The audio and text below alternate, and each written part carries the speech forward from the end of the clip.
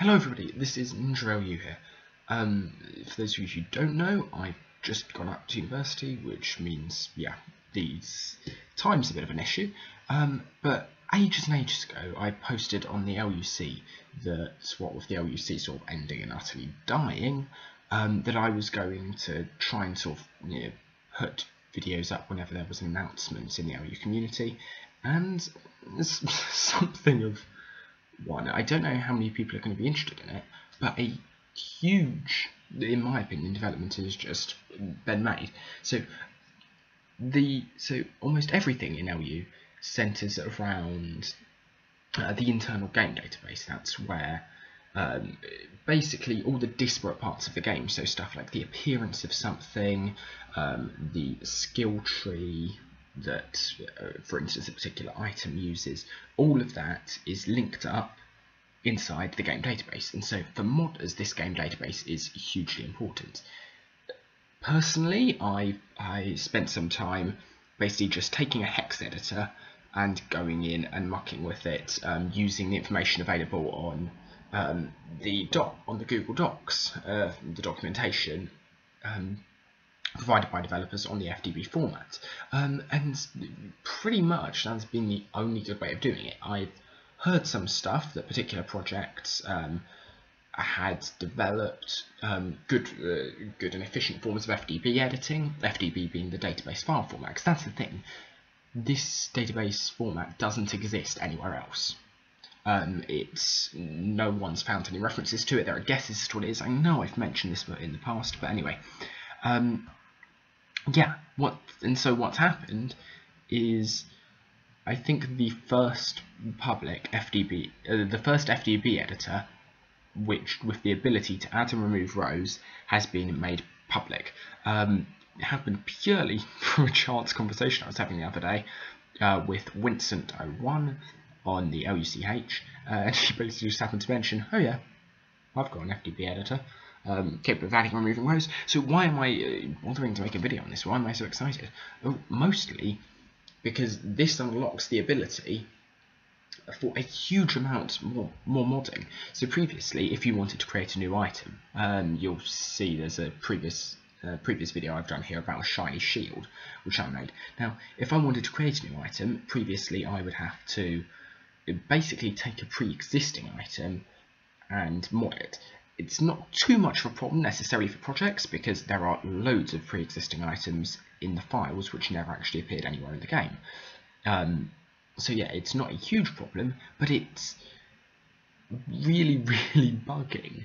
Is that if, for instance, there was a particular item, I want to say something like lot 7311. I had to look it up the other day for Winston, but I don't remember what it is. So its skill tree, for instance, it goes under the name of test jump attack, and this is an unreleased item, which, as the name implies, was simply a test, where jumping and attacking, rather than having your default jump and sort of kick/punch whilst you're in the air attack, and the double jump style ground pound attack, the devs put two totally new attacks into this one item.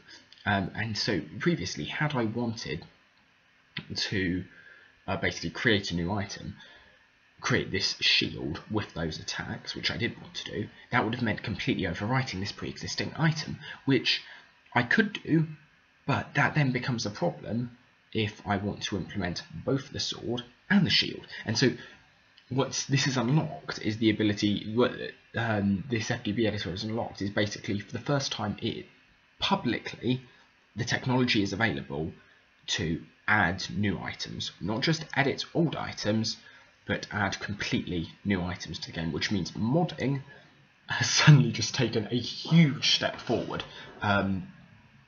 Yeah, so huge credit to Vincent on this one. For those of you who don't know Vincent, he is one of the Uchu devs. I'm sure he's going to be annoyed at how I pronounce that, but it's so for those of you who don't know Uchu, you can find it on the LUS project site. But it's the, I think, only properly actively developed open source server at the moment. It's certainly the furthest along. It's run by Winston01 and Yui. I'm not totally certain again if I'm pronouncing that correctly, but anyway, yeah, I just figured if there's something, because I've been predicting that at some point this will happen and this will come out, and now that it has, I had to put something out about it. Admittedly, I haven't got it to work yet because the Visual Studio is being annoying on my computer, but yeah, expect... nice email sound. Expect stuff about this to be coming in the future, because yeah, it's a huge breakthrough, and I know I for one, once I get it up and running, am going to be creating mods.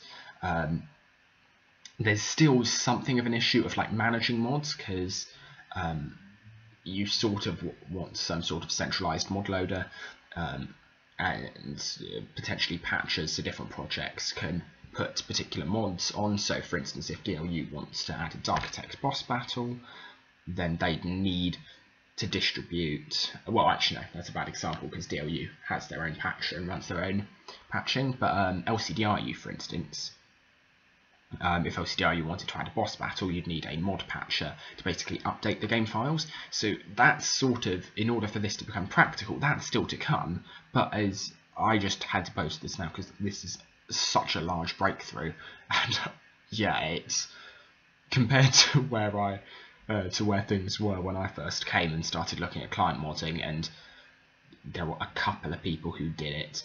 Avery, of course, just doing whatever he wants to up ahead of everyone else in terms of client editing, but then yeah, just a couple of people.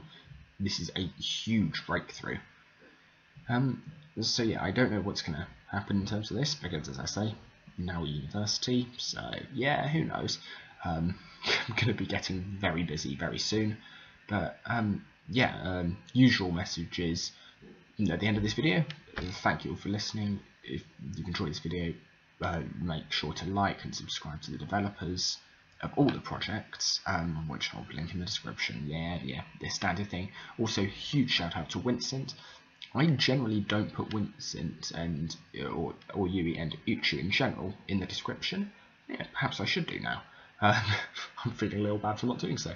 But yeah, anyway, that's this announcement video. Thanks for watching. This has been Royu. See you around.